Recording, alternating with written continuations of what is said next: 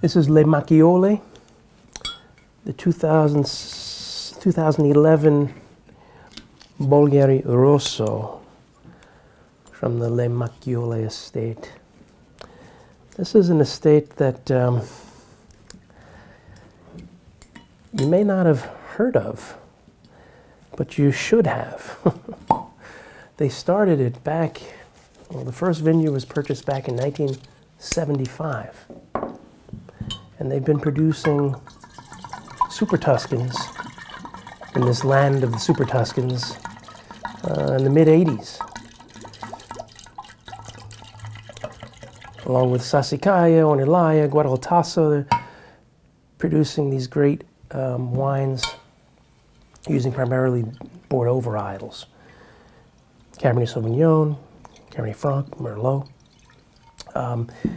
They were the first to plant Syrah also in this area. And well, this wine has 50% Merlot, 20% Syrah, and 30% Cabernet. So it's kind of an international super blend.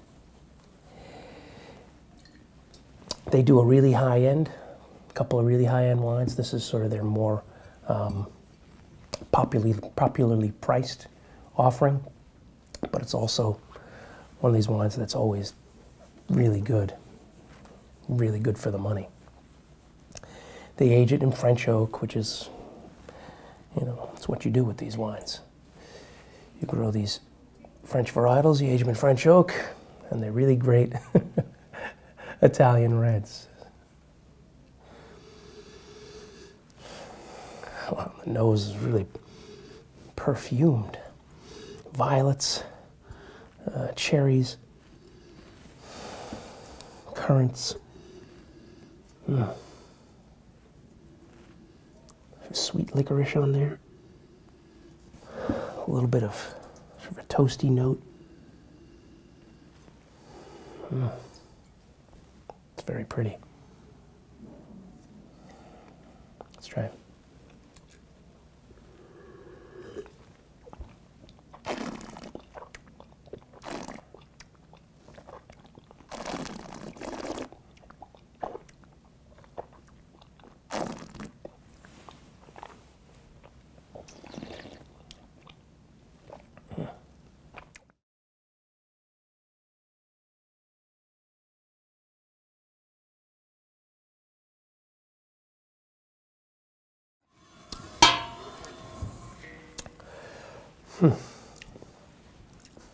This one is really nice. I mean, it's very well put together. Comes across as really kind of seamless on the palate. The flavors are quite nice, quite intense. Black cherry, some floral notes, a little bit of herbal note, a lot of mineral notes on this. And it starts to turn over to more sort of dark chocolate. A little bit of smokiness carries through on the finish. But it's all sort of in check and really nicely in balance. I think this is something you could cellar for a good space of time. Really see some nice development on it.